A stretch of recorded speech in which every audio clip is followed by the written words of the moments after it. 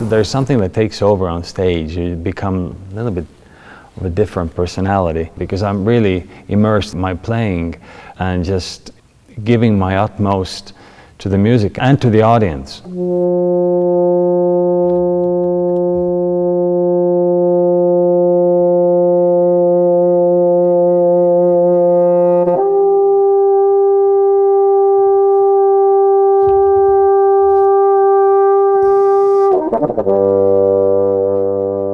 There is certain sense of silence or this kind of air in the audience, especially, and you especially feel it when there is nothing being played.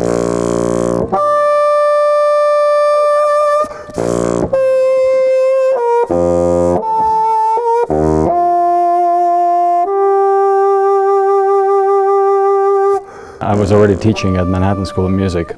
A friend of mine sent me a note or text asking if DU is recruiting. It's a great school.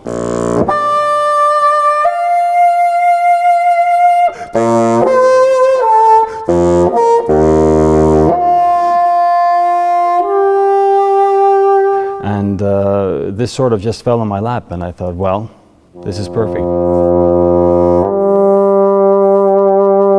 This is what Lamont is about, and the faculty is great, and it's a great place to be, great place to recruit for, because we can speak what we intend to do, and we know what we are going to do.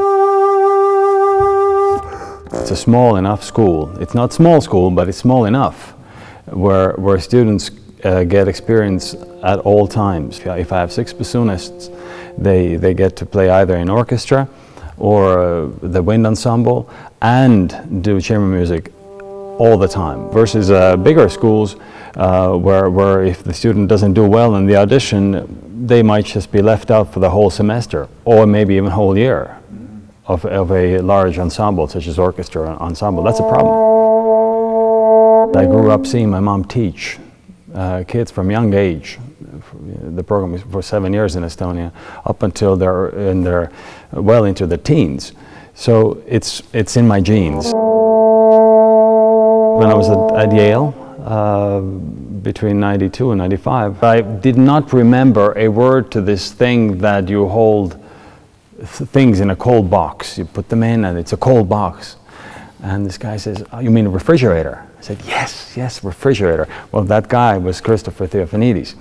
And so that was our first conversation.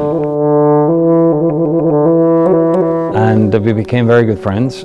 And 2 years later, he conceived a bassoon concerto. So it's not a new piece. And we worked on it together. He wrote it for me and for my wife, Tiyu, for our wedding.